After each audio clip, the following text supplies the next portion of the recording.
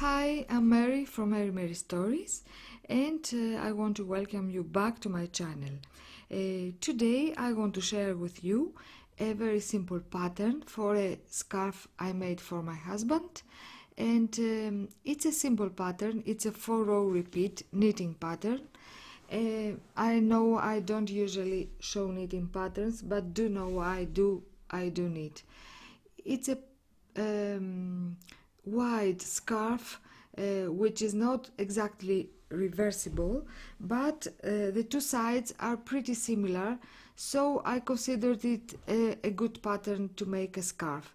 And I have knitted a border at the end and at the beginning, and I now show you the two sides side by side so you can understand if it's different or not. I used the special yarn from Stylecraft, which is a very soft and nice yarn, and I use a 10.5 US needles, that is 7mm simple needles. I used to knit with circular needles, but there is no need for this. So make your first loop, and you have to cast on 50 stitches. The low for this pattern requires a multiple of 4 plus 2 stitches. So multiple of 4 plus 2 is 46 stitches, and after this 46 and 8, no, I added 8 stitches to create a garter stitch border at the beginning and at the end. So you may cast on 50 stitches as I did, but you may cast on, if you want it less wide than 30 centimeters, you can cast on 46. In your first row you have to knit all stitches. I told you that finished measurements for that shawl scarf is 31 centimeters width and 160 centimeters length. So you knit all stitches till the end of the row. I'm knitting my last stitch of first row, and you should always turn your work and hold your the needle with the stitches with your left hand if you are a right-handed person, and you take the empty needle with your right hand and start all over again, making row 2 and knitting all stitches as well. For 10 rows I worked a garter stitch, that is knit all rows. You may also purl all rows if that is more easy to you. It creates the same result as a knitting pattern. I called it a Nordic Mens Scarf, but of course we can wear it as well. It's for women or for children, and the border at the end, at the beginning, it's totally up to you if you want to make it or not. So row 3, I forgot to tell you that I slip the first stitch in every row purlwise, and this creates a tighter edge, and I continue knitting all stitches. I believe you're going to find it easy and beautiful to make it for a person you love. So this is the starting border.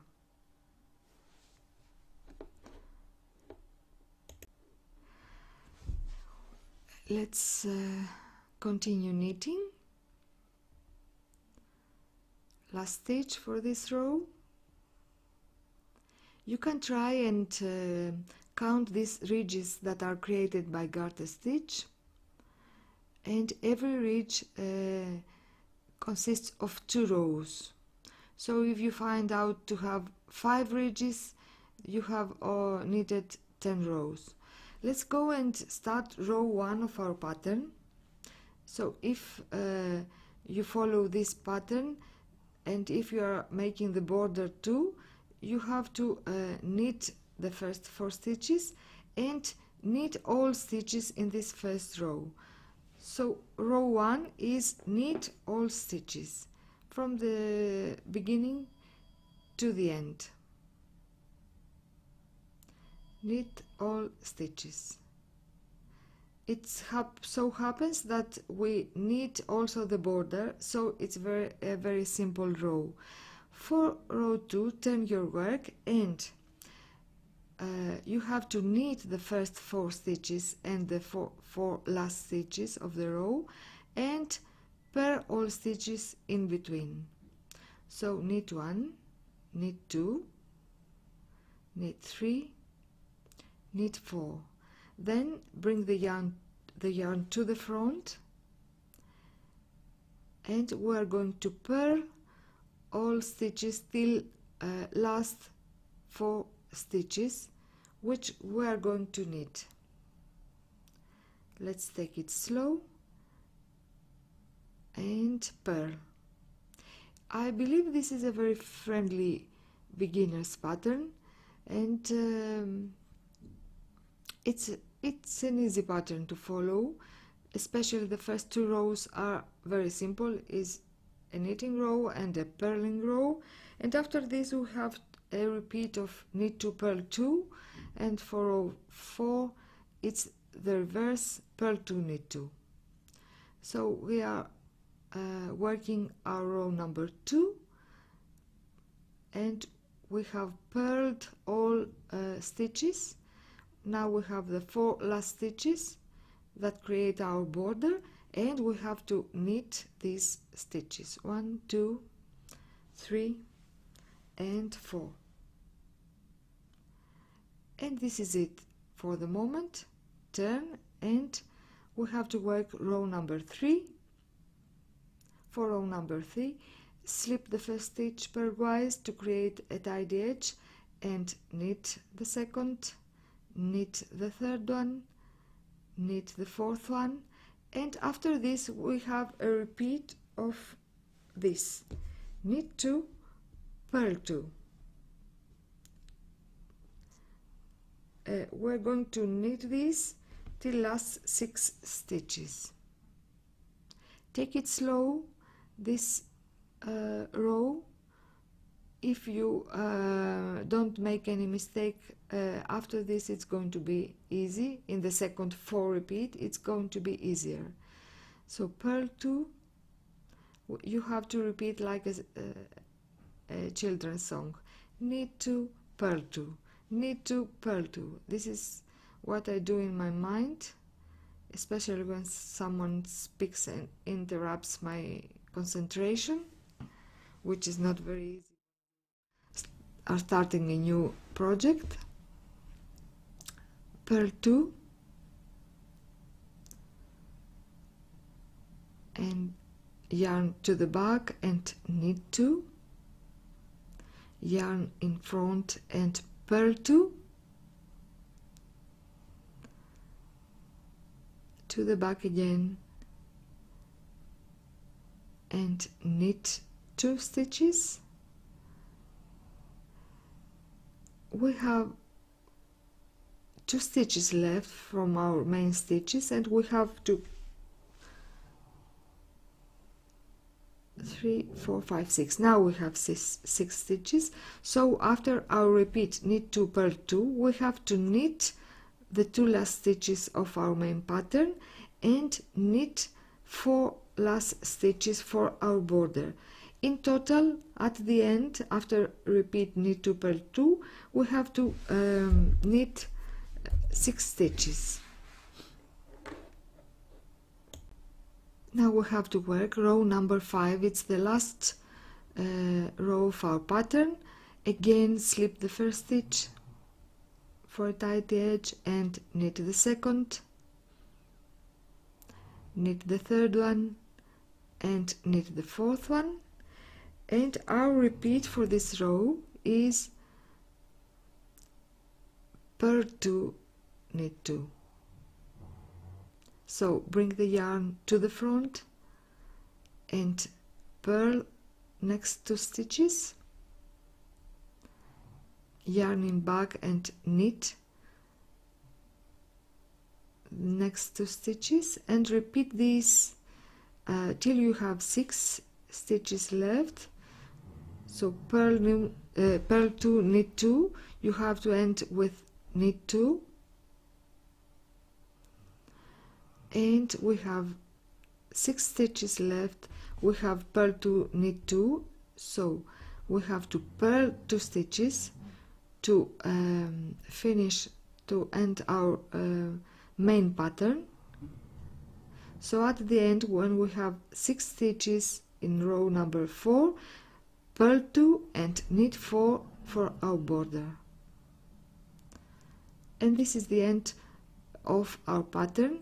So again, you have to repeat row number 1, which is a knit row, row number 2, which is a purl row number 3, which is a repeat knit 2, purl 2, and row number 4, which is a purl 2, knit 2, to create these beautiful ridges of knitted and purled stitches. And now I'm gonna give you some tips so you won't be confused when you are knitting and you are in the middle of your work and someone talks to you and interrupts your concentration and you don't know what to do. To find out what you're going to do, first of all, I'm going to show you this edge that is created by slipping the first stitch purlwise, and every stitch is a 2-row creation. So you can see we have to knit the first stitches, after this knit the next stitches. As we see, there is a long column, let's say, of knitted stitches, and after this the next ridge has a repeat of 2 purl stitches in a row and 2 knit stitches in a row. There you can find the secret for this pattern, and very easily you will understand when you have already made 2 purl stitches that it's time to knit 2 stitches in that column. I'm gonna give you some examples while knitting what to do, so it's easier for you. Well, let's say we don't know in which row we are, and we slip the first stitch and we knit the second one, the third one and the fourth one. Now what to do, in what row I am. In front of me I can see a column with purl stitches, and after this you have to check you have 2 knitted stitches in a row. So in this row I have to make a repeat of purl 2, knit 2. Let's start with a purl 2. So we keep this column purling, and I have to purl a stitch. Sorry, it's not a knit 2, purl 2, because I have to change the 2 knitted stitches into 2 purl stitches. Sorry for my mistake. Now hold it. After knitting the 4 stitches of border, we have to knit 2 stitches, and then we have 2 stitches in a row, 2 knitted stitches, so we have to purl. So knit 2, purl 2, it's what we have to do in this row. Knit 2, and after this, you see, I have to change and create the different pattern. I hope this small tips is useful to you. you may ask me anything about this pattern, and you can find this pattern written on my blog with all details, the gauge, the measurements, and all you need to make it right. I hope you like this pattern. You make it for someone you love and or for yourself. It's a nice idea for a gift Christmas.